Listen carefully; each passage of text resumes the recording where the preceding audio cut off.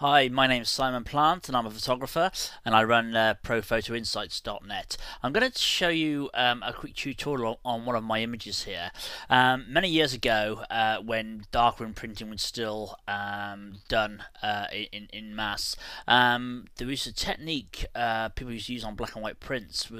The chemical was, I can't remember the technical name for it. It was liquid light, and it's basically a bleach, and it would enable you to paint on the chemical in certain areas to highlight and increase the contrast, I believe, in certain areas. So it would help you draw your eye into that part of the print and basically give a nice like a glow to the print. So I'm going to show you a digital way of doing that within Photoshop. Here's my finished picture, which was shot down in the southwest of England a while ago. It was the day after a very bad storm in the summer, and I just wanted to do some really nice long exposures at dusk, and I wanted to, when I got this image back into Photoshop, I did quite a lot of work on it, as I'll show you, and this idea of highlighting just certain parts of the image is a technique I used on this particular shot. So I'll just show you some of the layers that go into this. First of all, I'm going to show you the actual raw image as we started with. As you see, it's a lot lighter than what I finished up with. And basically, it's best idea when you're photographing any kind of scene is to get as much light onto the sensor as possible. And you can always darken the picture down, but if you lighten stuff too much or darken stuff too much, you're going to run into problems. If you lighten stuff too much, you're going to obviously clip the highlights and you will just have no information in that end of the tonal range. If you darken too much, when you come to lighten the picture in post-production in Photoshop, Camera Raw, or what have you, you're gonna be able to lighten the image, but you're gonna gain a lot of noise and unwanted side effects. So always try and get your exposures as closely correct as possible, and if in doubt, just a little bit overexposure is better than underexposing too much. But if in doubt, just bracket. That's my my advice. Okay, so I'm going to take you through some of the adjustments I made on this particular image.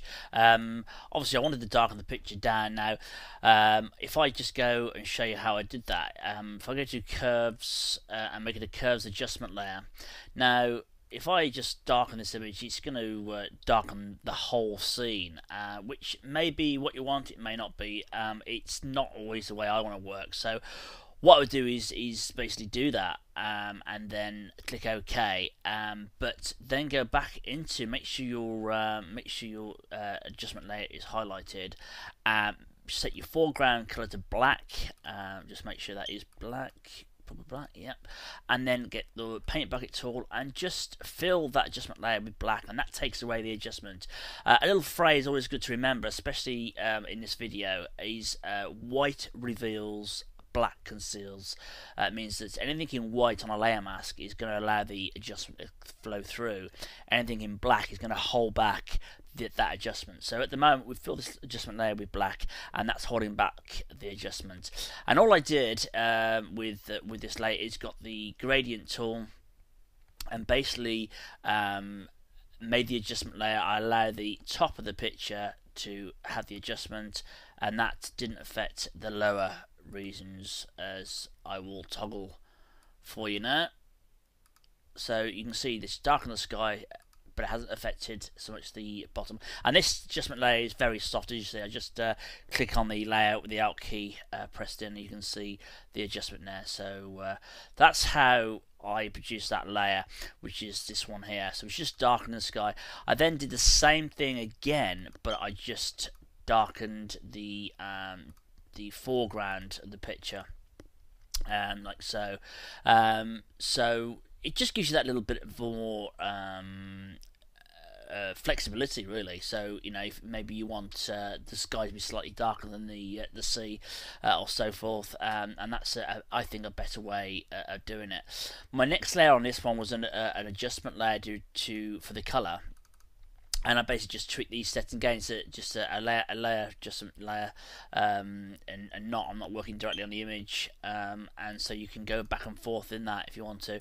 With this one, I just kind of took a little bit of the blue out of the picture, like so, and again, I can go back in there if I decide at a later stage to change my mind slightly. I can go back in and adjust that. Just while we're on this subject, I didn't mention when you're making an adjustment layer. I'll just show you again. Let's say we make a curves adjustment layer and we really darken the picture down like so. Not that much. We'll go back a little bit. Obviously, another side effect, which sometimes you want, sometimes you won't, is that it actually also shifts the colour and makes the colours a lot more saturated. Now, if you don't want that in your picture, all you need to do is go into that layer and change the mode from normal to luminosity. And that, as you can see, I just toggle that back on again. That's luminosity mode. That's normal. It doesn't. It allows you to make the adjustment without the color shift. So that's something to bear in mind. I didn't worry about that on these layers. It didn't really matter to me. In fact, it's just quite nice to have more colour in there. Then I did another curves adjustment. Now this is a global one, but it was a little bit more controlled. But it was a global one for the whole picture. This layer is something I do quite often. It's I'll just show you the layer. I've basically done another curves layer, but I'm only allowed that curves layer to adjust the edges. So I just toggle that off, just the edges of the image. So what that in fact does, it allows the eye to be sort of kept within in the center of the frame where all the action is going on, and just darkens the outer edges. This one is where I've just basically done a lightning adjustment layer here, like so. Again, I filled it with black, and then I've painted back in the adjustment just in the area here. Then if you toggle that back on, you can see I've just lightened the sea. Again, that's all to do with drawing the viewer's attention into that area of the picture. Then I've done the same sort of thing again, but this time I've again painted in the other parts of the waves with the paintbrush tool, and then I've done again the same with the sky, the clouds, and obviously you get a lot of control over this. I mean, we can go back in here and really brighten those up, but obviously it would look a bit naff and false. But it just adds a very subtle highlighting to parts of the image. If I turn the sea off again and the sky. And again, because we're on adjustment layers, you can go in and you can adjust these.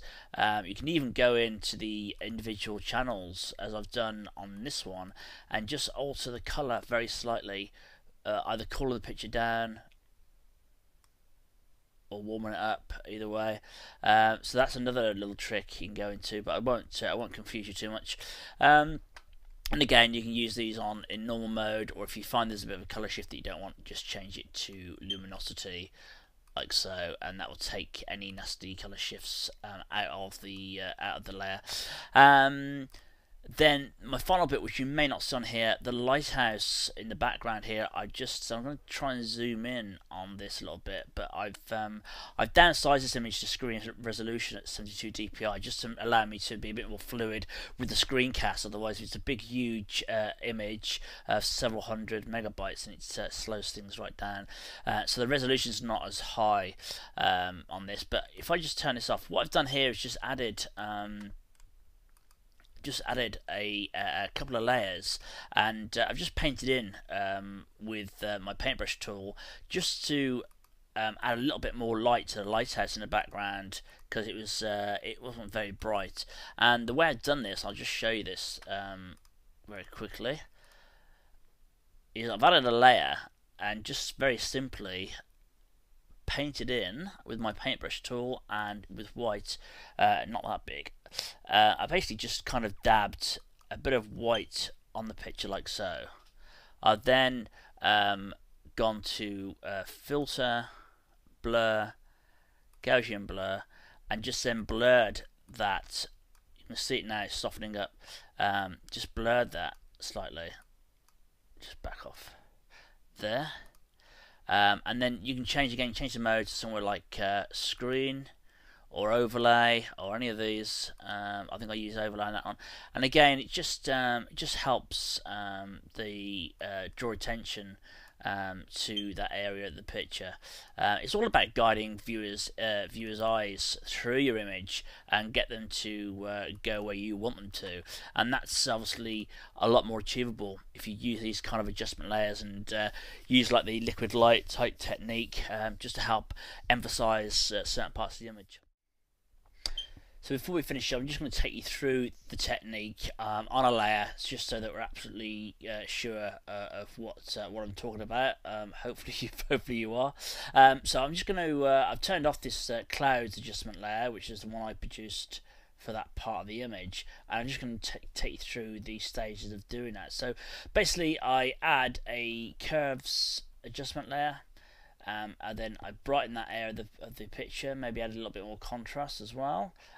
You can go a little bit OTT on that, it doesn't matter, because you can always drop the opacity of the layer down from here if it's too much. So that's our adjustment layer. I'm now going to fill that with black, foreground to black, and fill that adjustment layer. Make sure your layer is selected, and then I can get my paintbrush tool. Again, with make sure this time that the white is set for the foreground colour, and I can basically just go in and gradually just paint in the areas that we want to be lightened. So lots of control. Now you notice, hopefully you will in the video here, it'll pick it up. We've got a bit of a colour shift. So as I've told you before, all you got to do is go to your layer mode and change that to luminosity, and that just gets rid of, as if by magic, that colour cast, so you can just carry on. Now if you do make a big mistake like that, or something a bit not maybe as bad as that, you can change, press X on your keyboard, or just select here the foreground to black, and then you can basically take that away by painting it with black. So remember, white reveals, black conceals, so you can take away that with the black as a foreground colour. And yeah, so just carry on like that. Now, obviously, you don't have to be an adjustment layer, a curves adjustment layer. You can do it with colour balance, for instance. So here, I'll redo this one as well, so we know what's going on. So we can make a colour balance adjustment layer, maybe, and change the colour something horrible, like so. And again, fill that with black. Make sure your foreground's now set to white.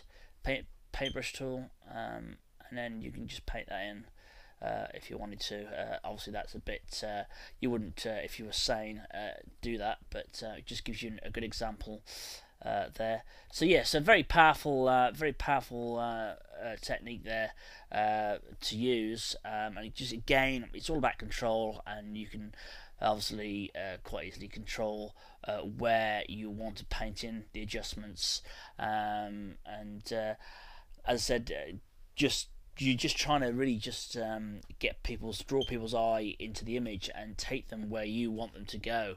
That's really what it's all about. So that's one way of doing it. Anyway, I hope that was of interest, and no doubt I'll come back with another tutorial, hopefully very shortly. If you've got any comments, comments about this video, any difficulties, then drop me a line. It's simon@prophotoinsights.net, and I'll try and explain anything that's not clearly understood. Anyway, till next time, thanks for watching. Cheers.